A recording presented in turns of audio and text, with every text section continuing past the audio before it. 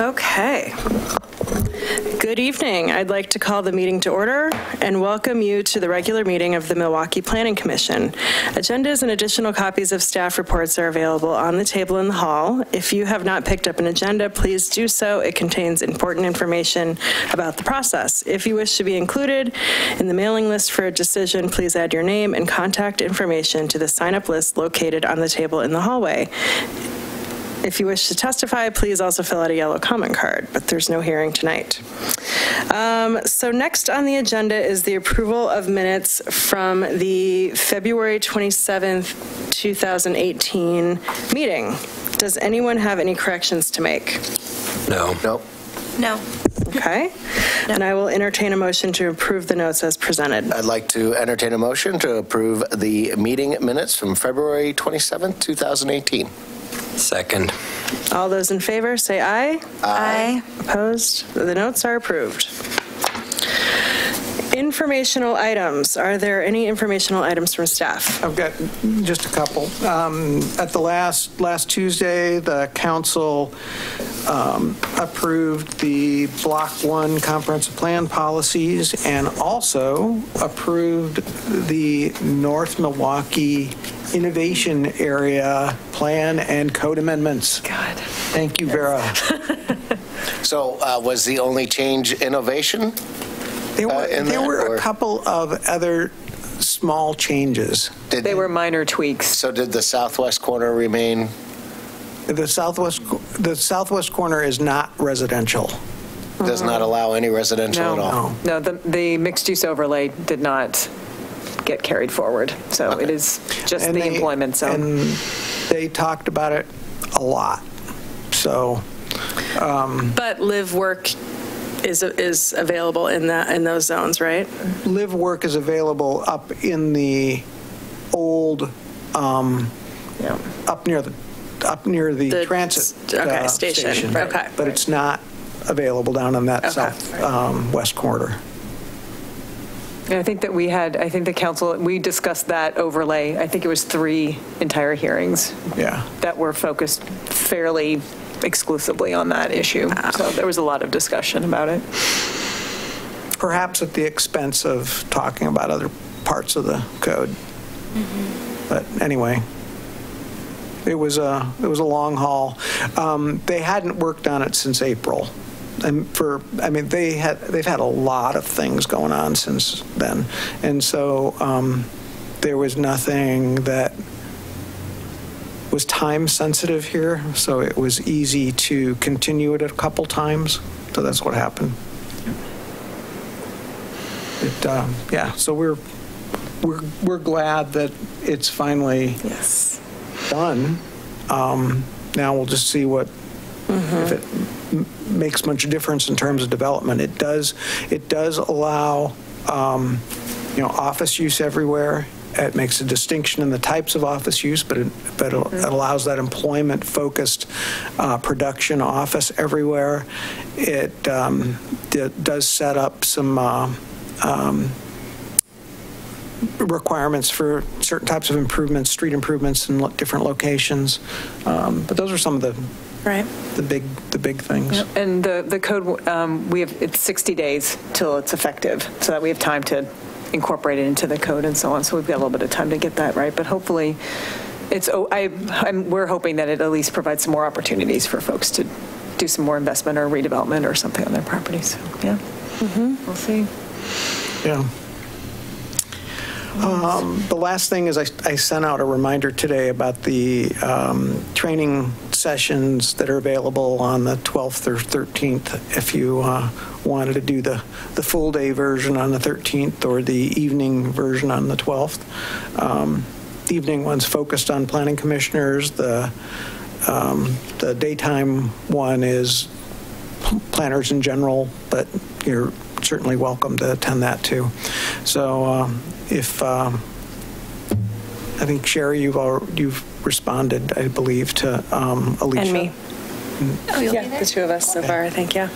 And I think Alma and Valeria, the housing specialist, are both going to the daytime session.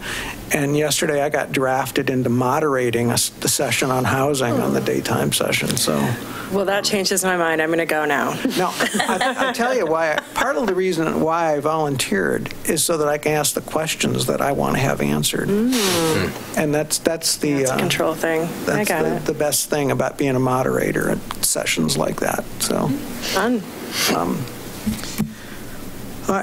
So that's that's what's going on. Okay. And one more thing regarding our comp plan process. We have been spending quite a bit of time in the last 2 weeks trying to think about how to focus more on the housing element. And so we're actually going to be separating the housing element from the other pieces that are in Block 2, and at least kind of, so we're going to start Block 2 on all of the other topics and bring housing back into it as its own topic, probably in November. Okay. We are trying to capture, put a larger emphasis on equity and the equity focus of, if you, Counselor Faulkner wrote a really good column on equity in the pilot. So if you pick up August pilot on your way out the door, and maybe it's online by now, I don't know, it wasn't online a week ago. And I think what we're going to be exploring are some of the ideas that she's talked about there in that session, or in that column. So council had a discussion on that. Well, we talked about it last time, 2 weeks ago. That's right. And but our sort of follow-up was not to accelerate housing, but to delay it, because we need to be very thoughtful about how we pose some of the questions. And when's the next meeting? September 10th. Yeah. That's what I was It's afraid the of. same day as the I saw you posted the meeting. Yeah, and because I thought we were going to be talking about the housing, because I really want to be in on the ecology part of it. Okay. But that's okay. We'll get an opportunity. You'll still get a chance. We're just, we want to be a little more thoughtful about how we launch And what are they? It's ecology, or it's environment, or whatever. The other ones it was climate and energy, the greenway, hazards, and not natural resources, not public facilities. It was ecology or something like that, right? Or but it's different than climate. Climate and energy were together. We're together, and then we've got hazards and the greenway with greenway and I'm blanking. I'm sorry. Yeah, I'm blanking too. I'll think of it in the middle of Vera's presentation. Anyway, it's how we treat our land, right? The natural hazards part is definitely about how we treat our land. But natural resources is in Block 3. Oh, okay, all right. Yeah. Oh, Parks and Rec. That's what's in. Oh, that's it. That's it, yeah. All right, so if natural resources is in Part 3, I think that's the one that I really want to hammer on. So, I mean, there's plenty to talk about in the topics that we have, so I'm not worried about that. But sorry, I'd forgotten you guys had talked about that right after the council had talked about it. We've had subsequent conversations, though. That's part of my brain freeze here. Okay, is that it? Yeah. Okay. So we don't have any audience participation, so we'll skip that. We are not having a hearing tonight, so we'll go right to work session items. The room service code amendments. Thank you, Commissioners. I'm going to just present from here. Okay. Because it's really intended to be more of a discussion and kind of a question and clarification opportunity. This is the first work session and a briefing on the next round of code amendments. The first round was housekeeping. Some of these in this package are housekeeping in nature and are kind of edits or little tweaks, and some of them have a little more to do with policy. So we upped the game and we're calling it room service, sort of keeping with the theme of lodging. Anyway, we'll see what round 3 looks like. What are your pet names for round 3? Right. Well, it's really round 1.5 if we accelerate one. So it's continental breakfast. So we'll see. I mean, there's a litany that we can be using here. And I'm wondering if anyone thinks it's as funny as Brett and I do. But anyway, it makes it a little more fun, I guess. We've had 2 work sessions with council on this round.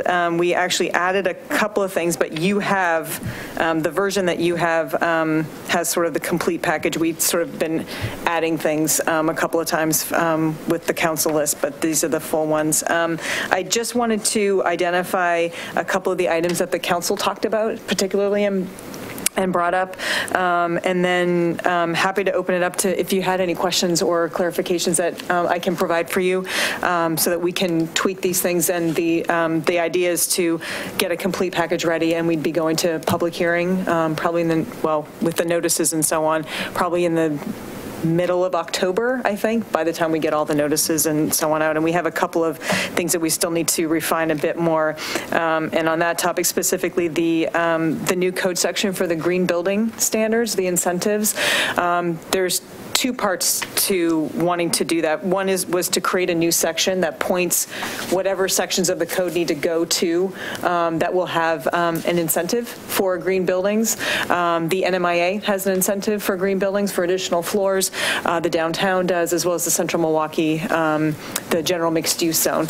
And rather than have the same green building language in all of these sections, so that if we ever wanted to change it, we'd have to change it in multiple sections, it seemed to make sense to create one section and point everybody to that, and that's the section 510, the new section for green building. So the first part of wanting to create that was creating a new section, but the more important part is actually creating the language for that incentive. We've only had one project take advantage of that green building incentive. It's the Axle Tree mixed use project. They use the Green Globes certification to earn an additional floor. And there's been some discussion that perhaps our language and the programs that we've selected as part of that green building incentive, or that we haven't really, we've sort of included some, but we didn't really specify what level people needed to be in, that maybe these programs aren't rigorous enough, and we ought to take another look at how we've written what that incentive ought to look like. We still have a little more research. The language that you have in here is still in a draft form, and it will likely look differently when we come back to you for the public hearing. We've been tossing around a couple of ideas about how to approach that. What's the right program? Should we be talking about levels? What we're kind of trying to figure out is how do we write this so that staff, any one of us planners, isn't the certifier of whether or not they're complying with the program, because we're not LEED certified, and and there's so many different programs. So what we're trying to understand is there a way to write this incentive so that there is a program that does the certification, so that staff isn't the one trying to figure that out. So there's, but we also want to make sure that we're writing an incentive that is in fact an incentive and doesn't discourage investment or in development in any of the zones either. So there's a balancing act of trying to achieve that sustainability, as well as have a market reality in what that incentives are. So it's a little tricky because of the building code requirements. Right. This is something that has to be incentive based. Somebody has to want to take advantage of this to get something out of the code. Right. We can't go above and beyond current energy code at the state level without offering something.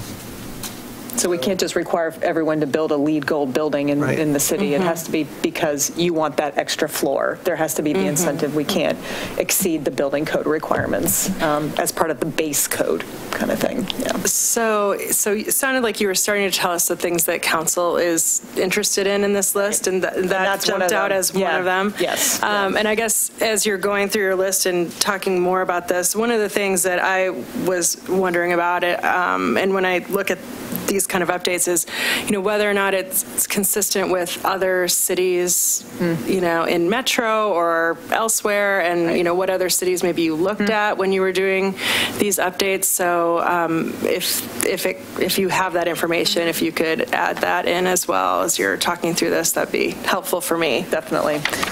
And I wonder if maybe you might, with the housing roundtable that recently I think just started, if you might just run it by them, because those are people with kind of boots on the ground developing stuff that has more experience in the green building programs, that kind of have been through those before and kind of know what the levels are and what's achievable and what is realistic in terms of what you write in, just so that you're not making it too prescriptive. Right. Yeah. We had hoped to do some follow-up with developers to get some That'd be great. direct input on whatever we come up with. Okay. Yeah, Alma Flores and Layla Ahmad are working with us on this, as well as the city manager's office, to try and craft language that is workable and gets us what we want from that energy efficiency sustainability piece as well. So yes, but excellent points. Thank you. We'll definitely do that. Okay. Quickly, just the number of chickens allowed in the residential zones. The current code allows up to 50 domesticated fowl. When we were looking at, when we were talking about wanting to revise that and thinking about 50 would appear to be an excessive number in a residential zone, I happened to receive 2 phone calls the same day from neighbors of a particular property that has a lot of chickens. I don't think they have 50, but they were complaining and couldn't believe that the city was allowing 50. And she had said, the county only allows 6. That seems reasonable to me. So I went to the county's code just to see, what the county allows in urbanized areas, and the number was intended to be a starting point and a place of, okay, 6. Portland allows 4. So it was kind of a starting point. The council had a lot of comment about that, and they are recommending 20 as the number, not 50, but also not 6, based on if you're trying to have eggs for your family. Not all of your chickens are laying at the same time, so there was kind of this idea of sort of a churning of which chickens are laying and which ones aren't. So 20 seemed to be the right number to be able to maximize egg production for a family. So that's the number that they had recommended. Happy to hear if you have any They did discuss roosters, right? Because aren't roosters generally the cause of most of the complaints? They weren't the complaints that I received. No, more about the rodent population and that kind of stuff that goes along with chicken poo and domesticated animals. Yeah. So I included a couple of, and there's some sections here that are highlighted just a way of, I pulled some language from the county that talks about, how, that they're kept in, hygienic conditions and the food is kept in a closed container. From an enforcement standpoint, it's just something that's, we thought maybe it would be helpful to add some language about that as well. The way this is written, can I have 20 chickens and 2 roosters? We don't have anything about roosters, so we probably will want to talk about that. I thought we had fowl. It's fowl. Well, and/or domesticated fowl, but then it'd be 18. It's a total of 20. Right. a total of 20 altogether. Yes. Yeah. So I could have 10 ducks, 8 chickens, and 2 ostriches. Yeah. Right? Sounds Are fun. ostriches fowl? Yeah, they're birds. Okay. Just checking. Or 2 yes. geese. Or 2 geese. Right. Any combination thereof. Okay. All right. Yeah. That's pets. That's the intent. Does this requirement have a lot size limit? Or No, this one does not, because it's not considered an agricultural use. So some of the others have lot size limits, but this Yeah. doesn't. Yeah, this is considered an accessory use in residential zones. It might be worth more thought as we get into this. Right. But Well, and that's why I asked, I think it's very helpful that you put the Clackamas County information on here, Right. and to know that the city of Portland allows 4. Right. Okay, so, maybe some other comparison cities I think would be helpful. If there are cities that allow 20, that would be interesting to know as well, right? Right. Okay. I can't wait to post this onto the Oregon Planners Network. Yeah. It's an ongoing network of planners that have like discussions a listserv, online about code requirements and what people require. So. It saves a lot of time from reading everyone's code. You just throw it out there into the listserv. Chicken and code. see what, Foul code, sorry. Yeah. Domesticated fowl. Domesticated foul code, Right. got it. Regarding the proposed language for odor control standards for marijuana businesses, we need to revise the code because we are exceeding the building code for the prescriptive mechanical standards that we've put into the code. So we're trying to simplify that. And there's a couple of other statements in there about kind of just how to define odor as a nuisance, and I pulled that, and I will make sure I know where I'm finding this language, but I think that was from Colorado. But Counselor Beatty would rather that we have a much more robust discussion about noise and odor, and basically sort of our nuisance code standards. So she'd rather that we sort of focus on just what language we need to fix based on the building code, and let's talk about the other things in a bigger discussion, a bigger nuisance discussion. And one of the things that you may find is somebody may pass a bill here in the next couple of days that allows marijuana to be smoked in, like in a marijuana bar. So there might be that kind of too, and if it doesn't get, it's going to be pushed onto the floor, I think, is what they're saying. And that if it doesn't, then they're going to try to get it on the ballot. Okay. So just to kind of give you that as well, how do you contain that inside a restaurant or a bar or whatever you want to call it? Well, where we might end up with our code amendment, though, is to just pull this section out of the code and then deal with the issue through the outside of the land use process in the nuisance section of the municipal code. Oh. Yeah, so it would, it would isolate it from land use, which might be easier anyway. It's complicated. A lot of particularly odor and nuisance language tends to talk about, what does the regular person perceive as being, it's very difficult. I've not found really good code that kind of feels scientific somehow. And it all feels like, well, if someone doesn't like bread, they're not going to like a bakery. I mean, we're all sort of assuming we all agree on what we think is a foul odor, and that may not be true. So it makes it a little difficult. So it'd be better to, I think, put it outside of the zoning code there was discussion at the council about these odor meters that apparently somebody produces, but again, somebody's got to monitor it and set the baseline about what's acceptable and what isn't. I don't know how those work. So more to come on this one. Yeah. But what you'll probably see in our draft is just striking out the section on regulating odor. Yeah. The landscaping standard and the multifamily development standards, there was I think I highlighted that in your section of the code. Councilor Beatty brought up the question regarding what we were proposing is to not require native trees to be in the planting plan, just that they would not be listed as a nuisance tree. Depending on what your site plan looks like, native trees don't always provide the best flexibility for sizing in where they're being planted.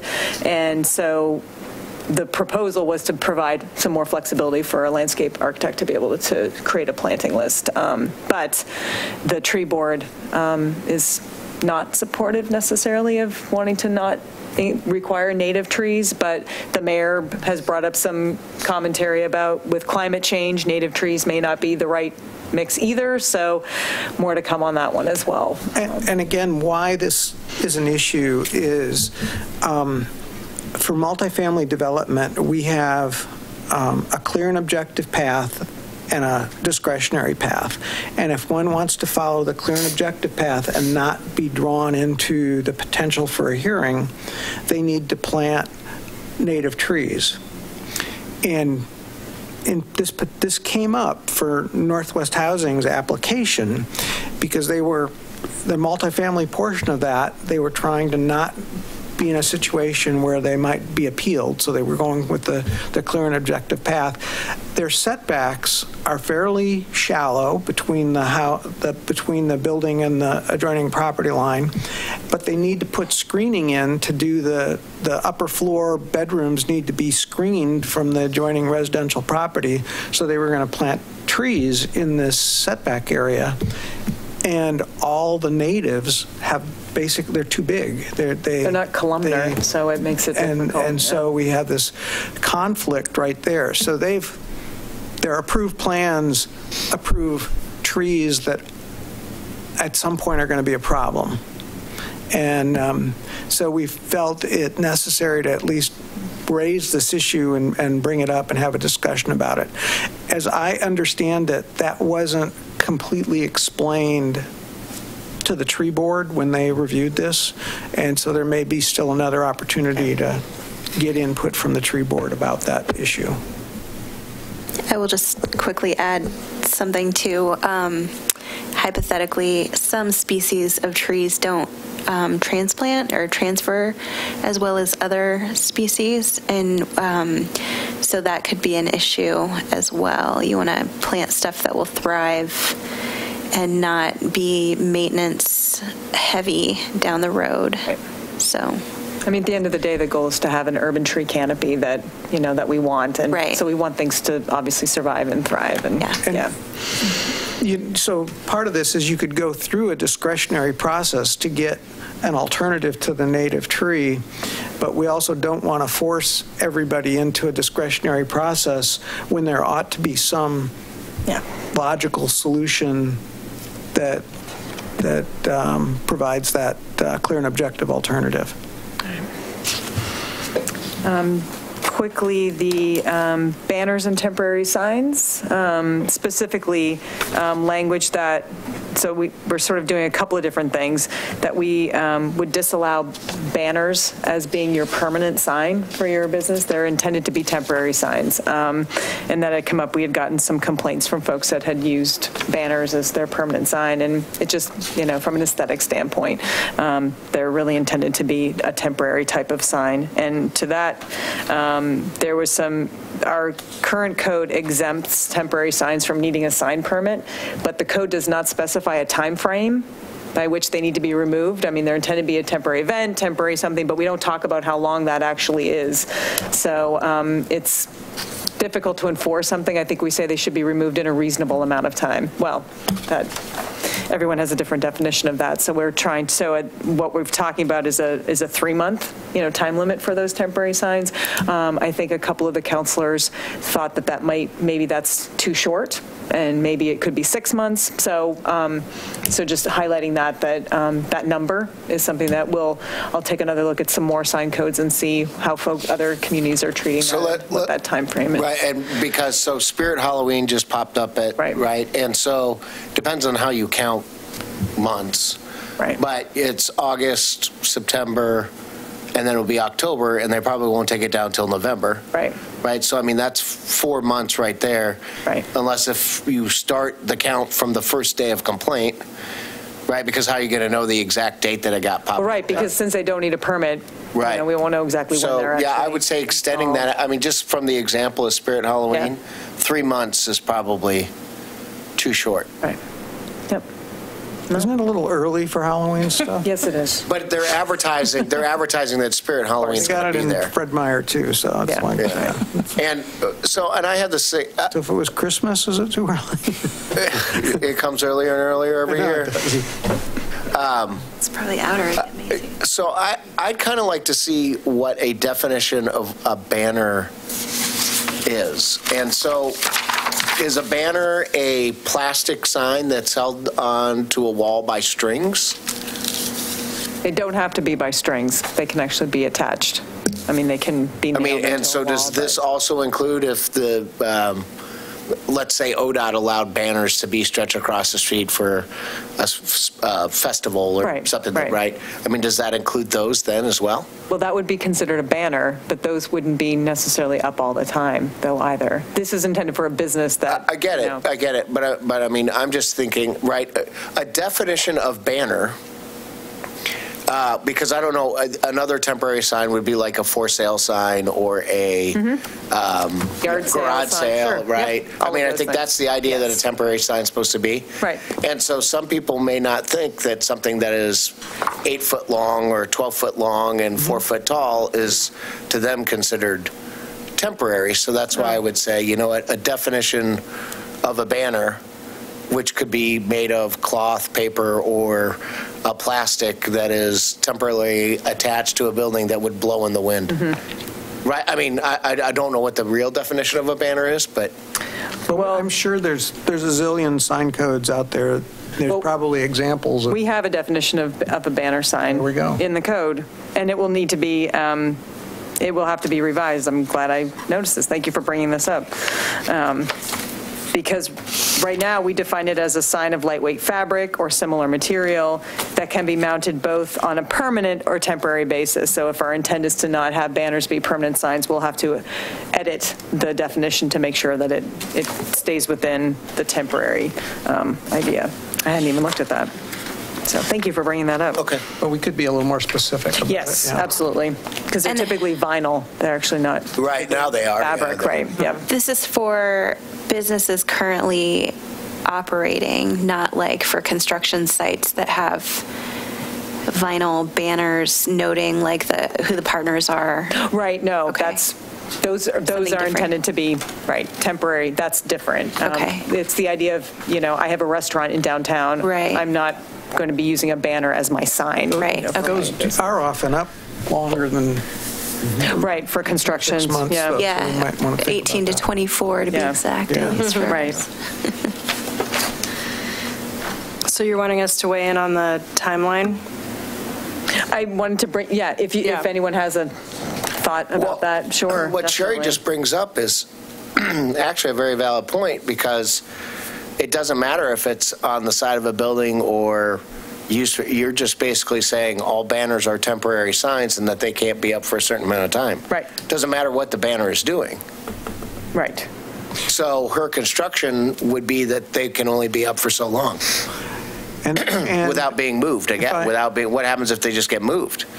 So if I have a banner on the top side of the fence and then I move it to the lower part of the fence, does that mean that is it the banner or is it the placement of the banner? There's all sorts of It's things sort of that like you can get parking around. your car and having to move it in Yeah. the Right, block, right. move it away out of the block. That's a I don't good know. point, yeah. I think we'd say move it to a different site. This sounds like a great discussion for Lisa Beatty and Mark Gamba to get into when you bring it up to them. Okay. I'll watch that for an hour and a half. But I don't think we can make a distinction.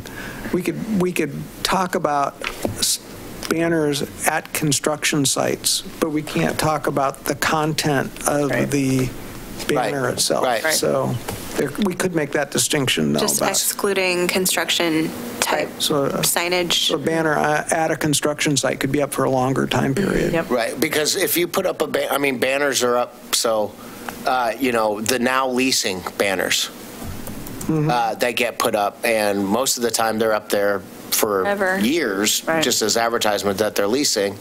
And it was, Michelle and I were driving today, and there was one that was all rotten over and folded over, and, If you lived here, you'd be home by now, those type of banners. yes. So, I'm just saying that. Yeah. That there's kind of a lot more thought that's why you say, well, a definition of a banner that is meant as, because you have advertising banners, that would be what that construction company is doing, is advertising, or the leasing thing would be advertising. So, is a sign advertising for your business? It's just identifying something we have to be careful about treading into content and allowing certain kinds of content signs be exempt.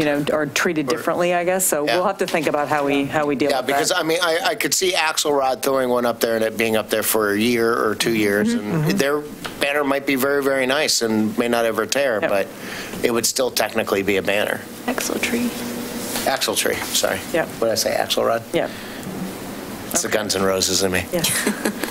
I mean, my thought about, I think longer than 3 months is, I think, important. Just thinking about businesses that maybe are trying to design a logo or other things, and so it takes a while. Maybe they want to get their business started, but don't have all their, collateral material in place or colors, designs, whatever. So 3 months seems too short. Okay.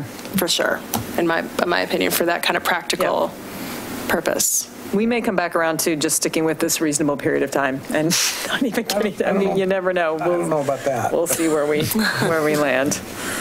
I'm sure council will have an We want to opinion. have, we wanna have an enforceable something. We don't Yeah. want discretionary language. Right, Right. that's true. Yeah. I mean, you could say like 6 months with you could do like some sort an of extension or conditional something. use sort of thing Yeah. for them to apply for more time. Okay. So that, And couldn't you just make that a nuisance thing and then just have it by code enforcement? but they need to have a code they have to have language in the code to enforce, Oh, I see. I right? gotcha. So All right. it's, that was kind of part of it. You can't enforce if there isn't a time frame or some kind of Okay. standard. All right, I gotcha. Enforce, All right? Yeah. So are there other things that council That, discussed, or is that? those were the high points, High point, No. okay. basically, so. I'm assuming that 19.904 got kicked out, right? Wasn't that the big talk with all the wireless people? No, that was very different. That was. Oh, that was for a That's the fee. franchise, those are the franchise agreements, that was different. No, the only thing that came up on the 904 was in the table that I needed to edit the table to say new monopole tower up to 100 feet. So that it was clear that that's the top of Wouldn't the this be height. kind of one of the things that maybe we should wait on this until after they talk to the wireless companies to find out what the actual technology is? Or is this just for the big, huge ones? No, well, so we have an existing wireless code already in our code, and these edits are intended to make sure that we are complying with FCC regulations. All right, okay. The franchise agreements, and I believe what they were talking about more are the small cells. Right, And and this would not, this code does not. Not really, no. Small cells, We're okay. kind of talking about, other things, and I'm sure when that gets straightened out, we can come back and insert some specific language to that effect if we need to. I'll be working with Reba on that to do that. For the Yeah. other commissioners at the council meeting, the finance department was suggesting a fee for the small cell technology that many of the providers, the phone providers, are installing, and there was opposition, and so it's been pushed out. I can't remember what the timeline was, but there's some rewriting and some conferencing going on, and it may come back in some form. But there were definitely concerns about the way it was written in that at that time. So, but it'll. And I'm not sure how many of a lot of that small cell technology, and I'm not familiar with it, but they're smaller units, but they still have some power that drives them and so on, but they can be placed on existing poles in different locations, and we require a fee if you're using the right-of-way. We have a fee if somebody's placing something in the right-of-way, and so that's what that was about, but it's not a land use issue at all. And the big thing is that they only separate from like 500 feet apart or 500 yards apart or something like that. So if you're going to do this, you'd put a lot in. And so I think that's there. And your coverage it's the way they'll be able to deliver the higher the 4G and 5G. Yeah. And not 6G. not 6G. Not yet. Yeah. Okay. Did any of you folks have any questions or needing clarification about any of So that? I have one. for Chapter 14.16. And I want to clarify that any sign that is below 4 foot by 2 foot, right, can be permanently mounted anywhere without without having to get a sign permit, correct? Isn't that the way that our rules read? For the exemptions, you mean? Yeah. So I just want to point out that by doing a 2 foot by 2 foot historic sign, it would still be exempt from sign code.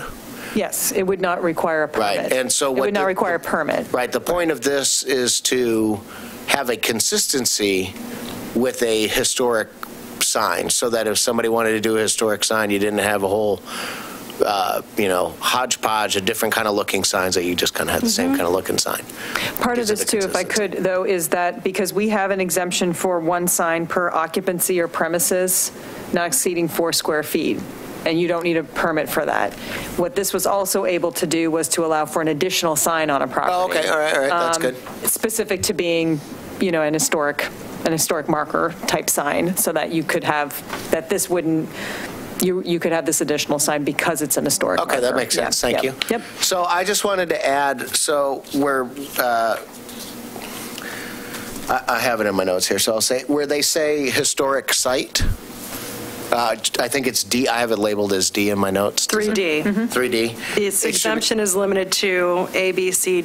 Right, and a historic site or event recognized and acknowledged by city council or appointed committee or commission. Okay. I think that we have a committee already that that is labeled as design and landmarks that could easily figure out if it's historic or not. I think it's a huge waste of city council's time to do this. I would think that they would want to appoint a different committee or commission to be able to do that for them. And then why I say event is because one of the most famous things that ever happened here is JFK sat in that soda fountain. So, is that a historic event, or is the building a historic site because JFK sat there? Right. I think it's just easier just to say historic site and or event. Mm-hmm. And then that way, It could be an historic site because of an historic event, though, right? So, right. Okay. It could be, Yep. but, the building itself is not a historic site. It's the event that makes it a historic site. So why not just cut it through and just say, event? Okay. I'm struggling with that one a little bit, Greg, because I think a site encompasses the event. Because a property can be nominated to the National Register for a bunch of different reasons. One's the history, one's the architecture, but the history can justify that.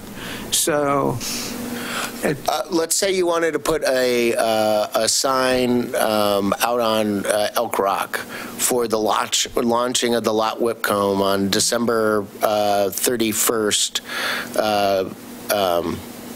or December 24th, 1850, right?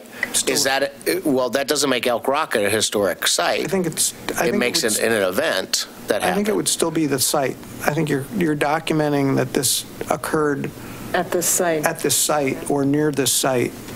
I mean, where else would you put it there? So the sign would say something like site of, et cetera, some kind of language like that. That type of thing is actually tied to that location.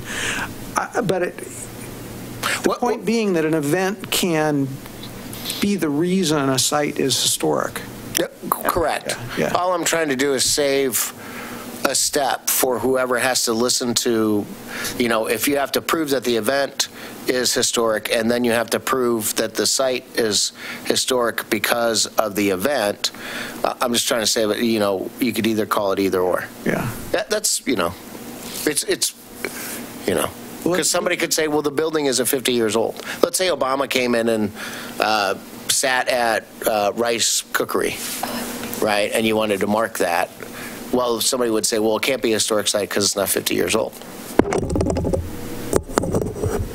That's true. I'll work on some language to make sure that that's clear, that that's Okay. something that could qualify a site for designation. Okay. But this is qualifying for an exemption. For a sign. For a sign. Right. Okay. It just means that they don't have to get a sign permit. Okay. That's all. It's just exempt from the permit process. Okay, got it, okay. Just a little tiny typo. In 3D, it should be a historic site. Oh, very good. Really? Not in Canada, it's not. Okay. Really? No. Am I wrong? No, I you're don't. right. I'm happy to look it up. I've always written it that way, I've so always I'm thought it gonna. goes either way, but Yeah. that's my Okay. old Okay. I will Old- double Old check English? it. Thank you. guy, my old guy English. It's been a long time since I took high school. I will lit, double so check it it. We'll could look be at our wrong. official planning department Our style book, guide. yeah, which we have. Yeah. Okay. And it course you probably do. tells us what to do. Yeah. If not, I'll call Marcia and ask. And so during the council meeting, Mayor Gamba brought up a point of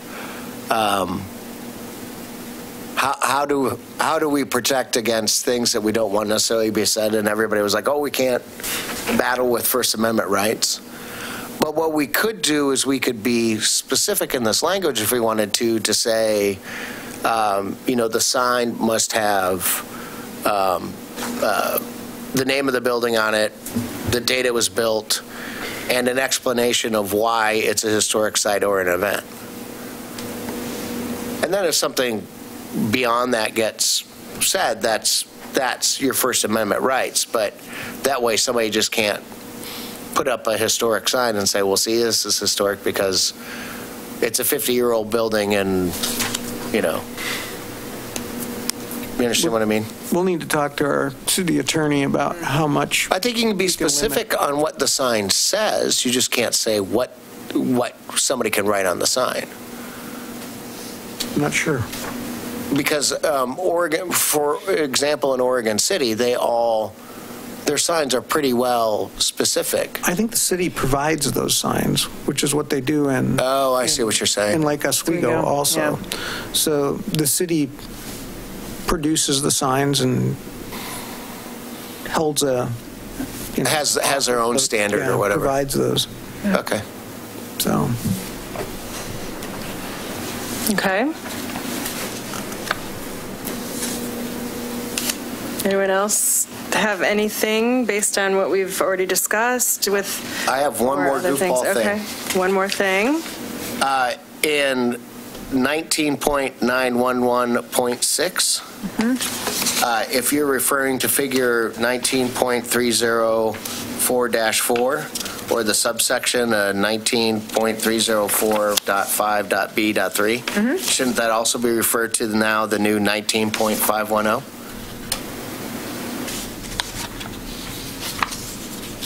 Oh, yes, it should. Yep. Good catch. Very thorough. Killing it. Wow. Jeez. I just came up with that one on the fly, too, kids. Someone studied big Yeah, no time. kidding. Yep. Good, thank you. What about anything from you two on the green building standards or anything related to that discussion? Is there anything that you wanted to add for consideration on that point or any of the other things that were highlighted so far? Content with the discussion that has occurred. Okay. Fair enough. Yeah, I also don't have a whole lot to add. I thought about making some comments about the green building and setbacks, but generally I'm in agreement with those. So. Okay. we are going to meet with Lauren Loosefelt from the DLC, who's done an architect with Opsis. Opsis. Obsessed, Yeah. And she's done some green building design, and so Vera's actually going to be off vacationing, but the city manager and I are going to meet with her and have this discussion. Great. So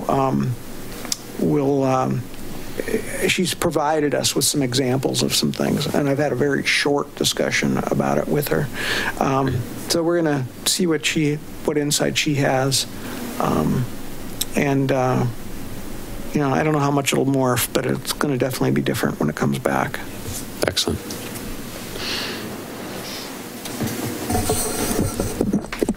Okay. That's all I have. Nothing else jumped out. Let me look through here. Made some notes. If I may, certainly as we're kind of putting this together, if you think of anything, please, send me an email or give a call or whatever if you have any questions about anything that you have some questions about. As we're, of course, in the public hearing process, this will change. But if there's anything in particular that you want us to think about, please let us know. And we have one other aspect of this that we need to talk about internally, and that's some of these are givings. They give people more, but a few of these take something away. Like the chickens. It's the difference between what we have to notice everyone about. If it's a giving, we don't have to tell them we're giving it. But if it's a takeaway thing, we have to send out a notice to everybody. Right. And we haven't fully decided yet if these are important enough to pay for a notice for the takeaways. Are there other more important things that we would want to include? So that is a step that we still need to go through. Okay. Yeah. Sylvia, you said public hearing around mid-November? October, I'm hoping. Oh, October, yeah, okay. Or probably late, end of October. I think October 23rd is one of your hearing dates, and we'll see. Well, it'll depend on how well or how this green building discussion goes, and see if we can hit those dates based on the notice requirements that we have with DLCD and Metro and so on. So we'll see. It may not be till November, but okay. I was thinking about the 19.905.9, the vacation rentals, because that, we did have that come up here with us. And so I thought that this reflected a lot of our discussion at that hearing. And seems to me, I'm pretty satisfied with the way that the language is written, but wanted to just flag that for anyone who remembers that hearing, and if you wanted to add anything to what's down. And City Council didn't talk about this one? No, not at all. It looks fine to me as long as they have that, the minimum information will be the contact information, I think. Yeah, this language was driven by that land use decision that you had, so we kind of pulled from those conditions and that discussion just to fill in here. Right, and we decided rental operator, property manager had a specific definition, but rental operator did not, right? Remember how we had that? That the state of Oregon defines property manager as something. Okay. But I think rental operator then described it as could be any or. It could be me. Right. Could be the neighbor. I mean, you don't have to have a property manager for your. Correct. That's the thing. So, I mean, it says and or, so I think it's fine. No, I think it's good. Anything else? We got the update to the ADUs. Yeah. And that's consistent with state language. The Senate bill. Right. Yeah. And we probably will revisit that again at some point in out of the housing work that we're doing. Yeah.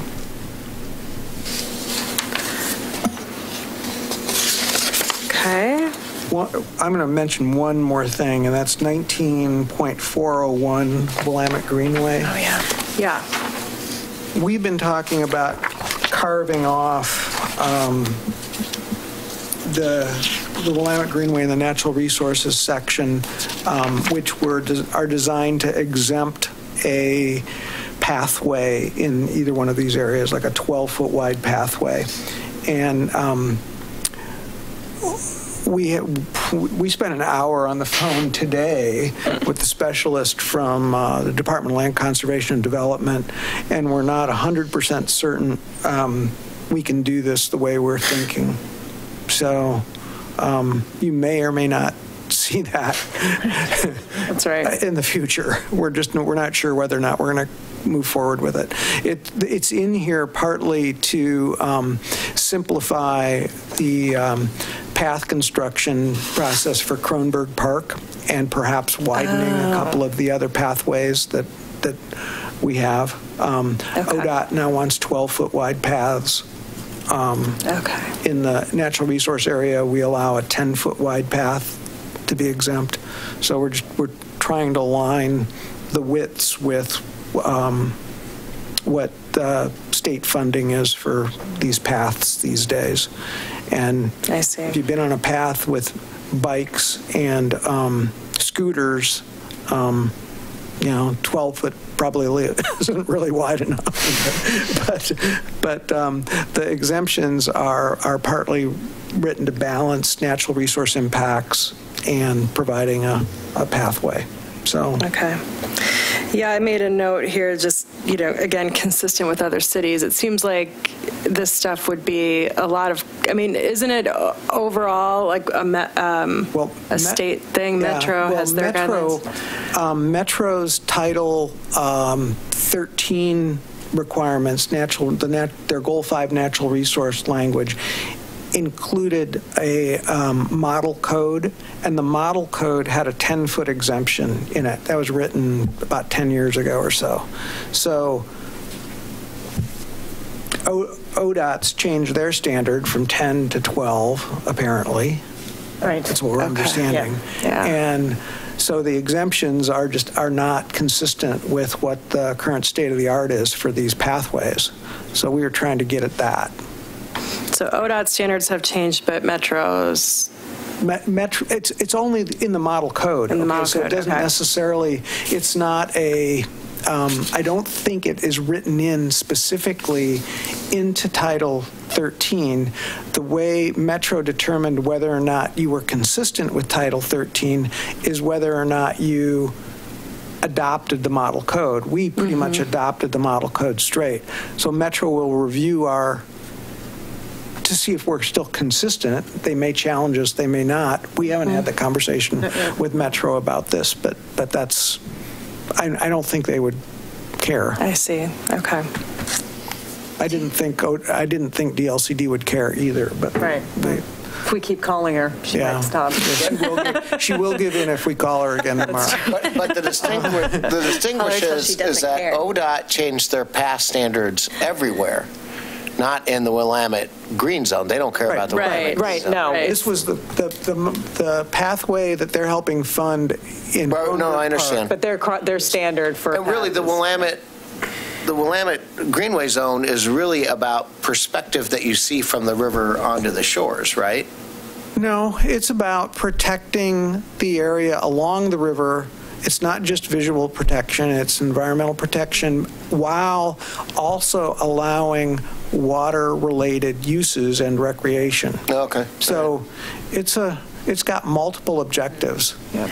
And there are certain things that you can exempt. You could exempt this, but there's a different process that the DLCD would like us to go through that's way more complicated than just adding a 12-foot path as an exemption. Well, there have been other cities along the Willamette that have recently recaptured their riverfront, and so it seems to me that it's, might be interesting to, I want to say Independence or like Albany or a couple of cities have really done some of that lately. There's a relatively clear way in the goal to do that. It allows you to do it. It requires one to adopt a Willamette River Greenway design plan. We actually, in our code, or in our comp plan, that was written 30 years ago, it says Milwaukee shall develop a Willamette River design plan. We never did. So part of our conversation today was, why don't you guys do this design plan? Well, that's a whole lot. We haven't done one for 25 or 30 years. We're going to do one right now to get this 12-foot wide path? No, probably not. So we've done a lot of planning along the river, Milwaukee Bay Park, Kronberg Park, the work and the sewage treatment plant, that together all probably would equate to something like a Willamette River design plan, but it would take more effort than it's worth to us to put all that together and package it and get it approved as a design plan in the short term. Right. So all we were really trying to do is avoid the hearing process for the Kronberg Path Trail, so that they could go through the permitting they could get a permit to do the trail without having to go to a hearing. And it's sounding like we're probably going to do that. So you'll probably see that as an application. Yeah. Okay.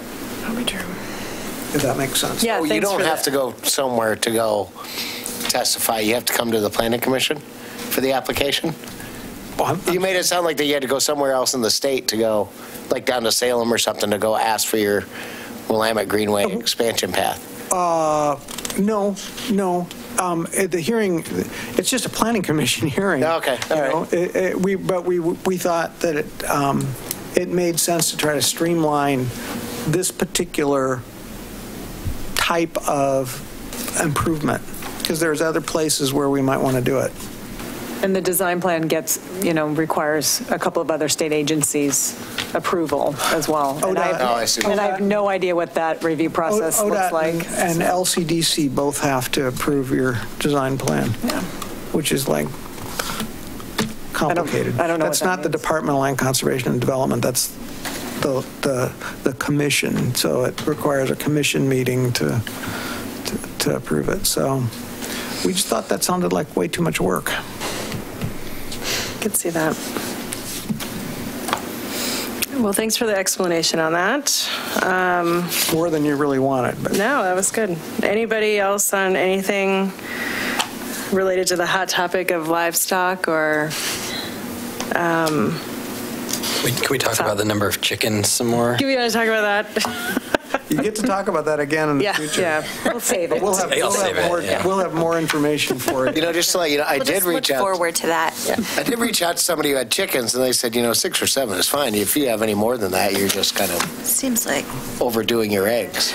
Well, a big fan. I mean, I can. There are large families out there. So, but I. Just joking. Anyway, You're going to need cholesterol drugs is what you're going to need. I would really like to just see examples from other cities. Got it. Yep. Okay. So, data from what else is happening out there, so that it's not, a subjective thing about how many eggs per family do you get. I guess, and also to really drive this in, does it include farms? So that's handled differently. That's considered an Okay. agricultural use. Okay. And we define that. We have minimums lot size requirements Okay, for that's what I was wondering. raising of livestock and that sort of, it's different. Okay. Yes, yeah. Oh, that gets into the whole livestock conversation. Right. But you can have a cow. If you want a cow on any size lot, right, you can have one, It's a pet. Yeah. right, as a pet. You're not using it for commercial purposes, so, yeah. But you can milk it yourself, just like the chickens. Good to know. Just to let you know. I think you fit on my Okay. All right. Have a cow, a horse, Well, I and think 20 chickens. that unless anyone has any further questions or clarifications or comments, I think I feel pretty educated on this, this room service package here. So, we good? Okay. Well, thank you for that. So, the next item is other business or updates. Do commissioners or staff have other business? I gave our update. You gave your already. update? Other commissioners have updates? Okay. And then do planning commissioners have other items for discussion? Nope. Forecast for future meetings. So September 11th is canceled, and we have a hearing on an apartment building out on Harmony Road that needs some variances and a natural resource impact question. Is that the one that's next to the public storage? It's next to the existing apartment. Right. But the empty lot in between the Same dentist and area. that? Yeah. It's actually closer to the Harmony intersection. It's on the other side of the apartment building, away from the main storage. Right in between the dentist and the apartment building. Is that Ed? Might be. I don't know. I can't remember. And his last name's just escaping me for the moment. All right. The applicant is. Well, I will entertain a motion to adjourn. Motion to adjourn? Second. Okay, had a motion, had a second. All those in favor say aye. Aye. Opposed? No? Okay, meeting is adjourned.